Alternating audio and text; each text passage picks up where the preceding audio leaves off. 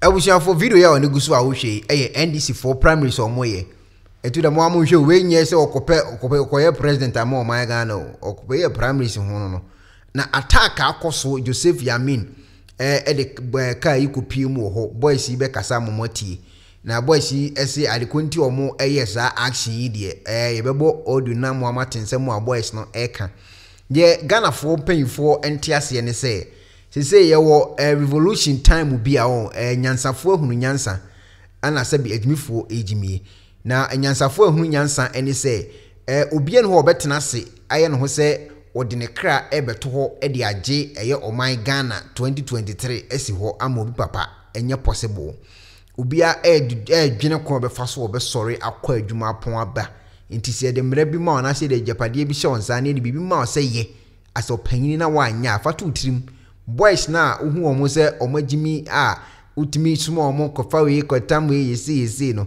sese no omani eti ebiba ebedu time bi no anhwe amunya wo mo ni nsem hunu sei because education ye beye na egusu aye yenso pa ni nyina ne se papa ye fe ne Joseph Yamin yesi wato nwura modwane woni ti aka nwura na edie ne kofa ba ya ma wodi ne ti aka nwura yankoni enkotie eye yuta omo ewo eye ekuru na saa beatinsi ekoso no intense moment tu oya abi papa ne mejia han what in there yan nam koma na yesterday ayi wasi Joseph Mahimi do saa bad what the car be what I pick up.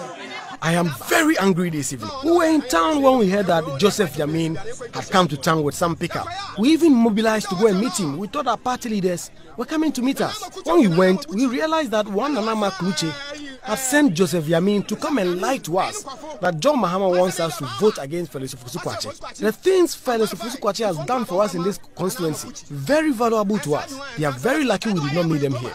They would have seen what would have happened to them.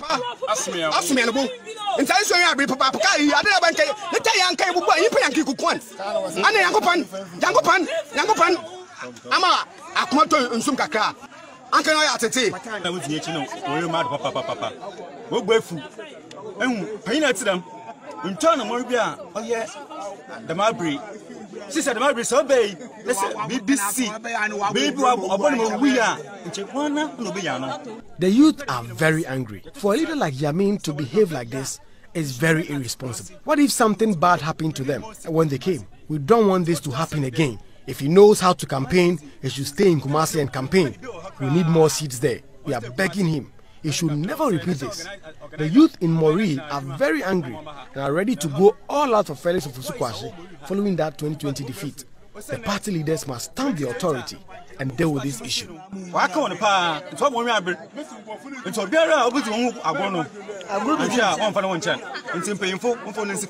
Na wonhwehwe asemi ma Joseph Yamin bibi owoda won fa biara won afa na party asomdwabo mo abra.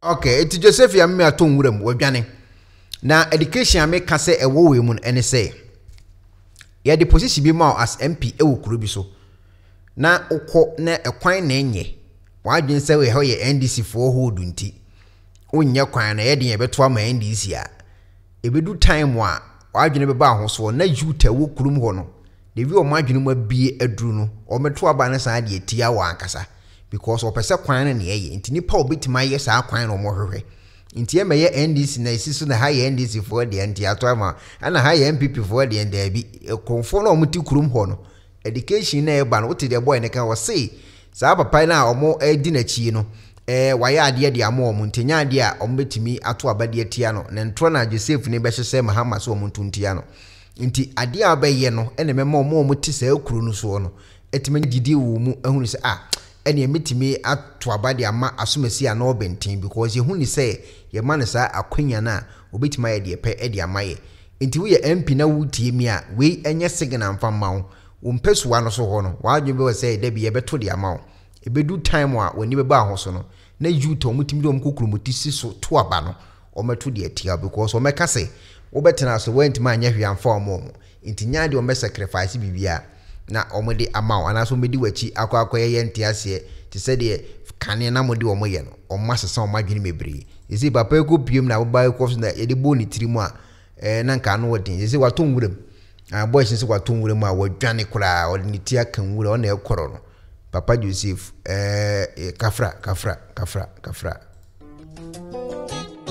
Mpenifo se bibi o wiase ntine eda ne atopnum na ne pabone fonti e wo se wo bambo hu hia na ne papa mu de Pro Technologies ana me kan fama wo ane Pro Technologies. We are specialized in both sales and installation of CCTV cameras. Yeton, esa install CCTV cameras in the Sour Ghana and NASA brochure now Ufio Ghana. Now pursue CCTV camera installation. We need Pro Technologies and then Sawaso. We CCTV camera installation, electric fence, automated gate, access control, video doorbell, and our intercom, and our satellite TV, home theater, so upebiato, and our water, and our pesebe install them out. Pro Technologies and our software. Na shenenso. Say fidie nyina from America brochime nti sane papam na opade a manwene ho na ne bo anso da form me kire no the web brochime mu ha ene e branch e wo Ghana ye ni mo bra wo bre nti sika fa ye nsem tie fa nya japade ma wo Ghana wo da na ne tene se ye san general construction so web brochire na peso si fi o Ghana e dan plan bi o peso si se wa sha se dada ana afi na peso si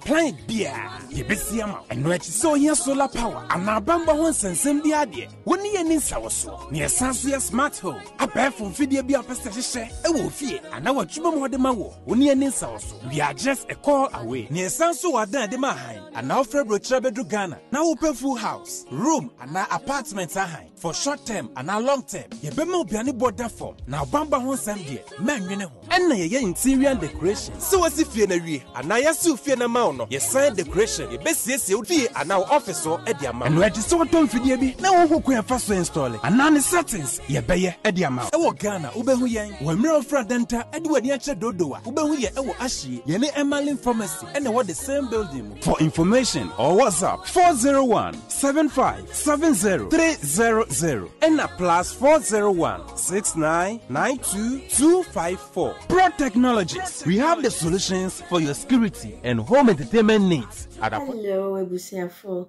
So, Pesifita Asracha or Dofode, and then Nafa Honkodom is unique laser whitening.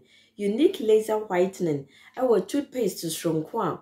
What did you choose? Say, Emma was saying a fita. Na eye fita non sono. Na ye and carbonate beer a wo no mu beer. Any tea stain, coffee stain, smoking stain si beer. Unique laser whitening product. Ebe yini nyina free swama o kama.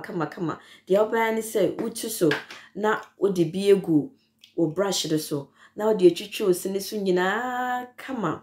Uvia and who wenum jano wenum sa into for unique laser whitening. I was 079-9979-2330. Unique laser whitening or say muni seso.